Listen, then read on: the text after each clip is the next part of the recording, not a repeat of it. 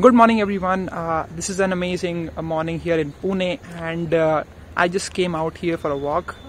In the beginning of 2020, I thought I would go out for walks every single day, but as you know, I procrastinated. I didn't do it every single day, and that begs the question: how should one stay consistent every single day? And in this video, I want to talk about how can you stay consistent as a developer. All right, I hope you'll enjoy this video, and if you watch it completely, I have a big giveaway for all of you, so make sure that you watch this video completely. There will be something really amazing at the very end. All right, with that said, let's get started with this video.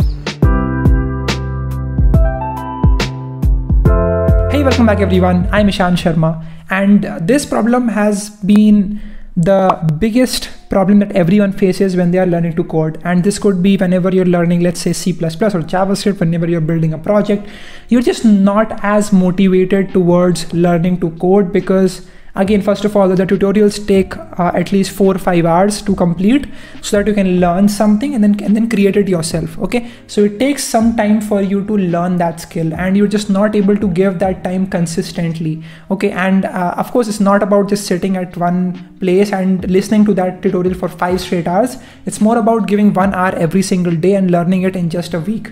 Okay, so the problem is that you are not able to focus properly and you get deviated very easily. One way to rectify that I discovered in last year of college just by taking a look at what other people are doing is something called as the 100 days of code challenge. It is a challenge that you take up to code at least 1 hour every single day, and then you share your process, you share your journey with the world. You can do that on Twitter, you can do that on Instagram as well as on LinkedIn. So what basically you would do is that you would go out every single day and you would take out your laptop and you'll start coding for X amount of hours, preferably at least 1 hour, and then you would share what all you have learned, what all did you make, what was something new that you discovered that day, and you would share it with the world. It gives you accountability. It's like when you are done with coding on the first day, you have this desire in yourself to create that tweet the next day or write that post on LinkedIn or on Instagram, and because of that, on the next day also you will be more likely to code. Okay, so this is a very important concept. I like it a lot. I have myself tried out the 100 days of code. It's definitely really good. A lot of people end up getting internships or straight up jobs at big companies at the end of 100 days. I think it's very important to understand. Many a times we underestimate what we can do in like 4 or 5 months, and we overestimate what we can do in a day. Okay, this is a very common saying that I really like. All right, but yeah, this is something really interesting. Use 100 days of code. I'll tell you what you can do. So take a look at this screenshot that I have of me writing a tweet on one day on which I just made something up and I just wanted to share it with the world. People actually respond to you, okay, and they're like, oh, that's really good, how did you create this, or you can also try out this thing. Okay, so they give you feedback and then that can be used for you to become better. All right, this is a really great concept. Also, if you go on LinkedIn, you can create a post on LinkedIn, include an image as well, and share exactly what you are doing. I myself have seen many people do this. Harsh Mishra, who was on the podcast just like 1 month ago, he also does this every single day, and he has been doing it for over 300 days, I guess.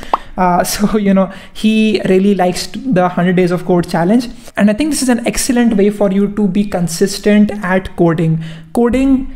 A lot of people like to call it computer science, and they say that this is a science.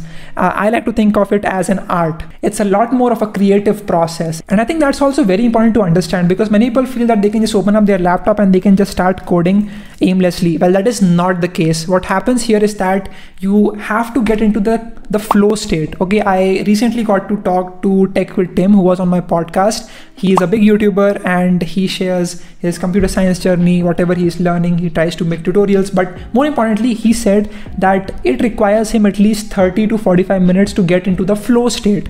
Okay, so flow state is where everything becomes natural to you. It feels like a play to you. Okay, you don't even realize how much time has passed when you're coding on your laptop. This is an amazing state for you to be in if you want to become great at coding. So this is really important.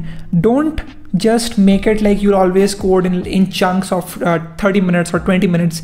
Sit down with your laptop and code for at least 1 hour, okay, straight 1 hour, and see when is the point that you just forget everything else and you're just zoned into this. Okay, so you have this zone that you go into in which it doesn't really matter what's happening in your surroundings and you're just busy solving that problem or creating that application. You can take a look at the interview that I did with Tech with Tim, and he shares his complete journey.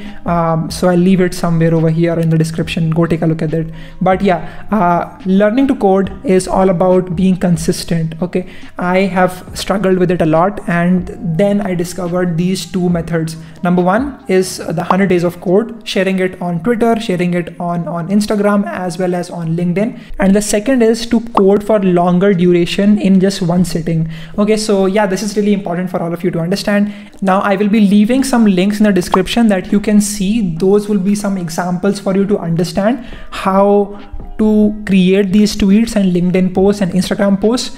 Take a look at them. There are multiple hashtags that you can use. There is hashtag 100 days of code, there is hashtag 300 days of code, there is hashtag 100 days of ML code, and there's 100 days of design as well. But basically I'm just telling you, if you want to learn to code without procrastination, use this challenge and make yourself accountable towards, you know, coding for a straight 100 days. Okay, so yeah, that's what I would say to all of you. Hopefully this video was helpful to you. In order to summarize the point, I think you just need accountability for you to stay consistent in whatever you want to do.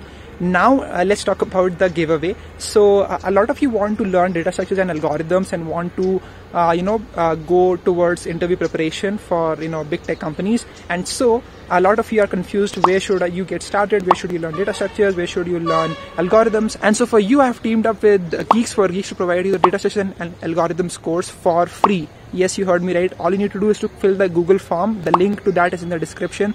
Just fill it, and I will just be selecting 10 random people, and you will be getting your DSA course from Geeks for Geeks for completely free.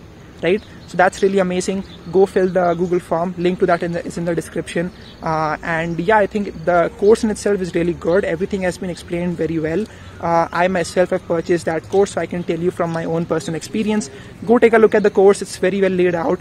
Now, if you were not a part of the giveaway, you can still get the course if you use the code Ishan15. Just go on the website. I will link it in the description. Just use the code Ishan15 and you will be getting a 15% discount on their DSA course. Okay, I think this is a great initiative by Geeks for Geeks that they want to help you guys out. So just take a look at the course. I think it's really amazing. Link to that is in the description. But yeah, thank you so much for watching this video completely. Make sure that you share this video with your friends. Like, comment, subscribe, and I will see you all in the next video. Don't forget to fill the Google form. Link to that is also in the description. All right, bye bye. Bro, this looks very crazy. I don't know. What am I doing here, man? Like, I should really not be doing this.